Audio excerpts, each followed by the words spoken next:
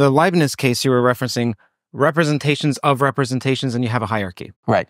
In the Wolfram case, it sounds like you have what is not a computer, and then what exhibits computer-like qualities, and then you hit universal computer.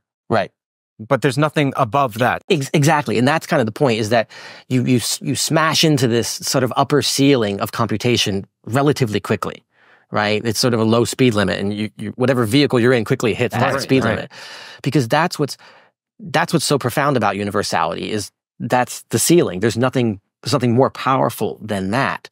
And so if that is relatively easy to create spontaneously, in some sense, by chance, we get a computer-like object, a universal machine, then we want to think about, well, what's the analogous part is the software that would go with it, right? So Wolfram suggests that it's relatively easy to find computers in the wild. Well, what's the chance they have any interesting programming to go with that?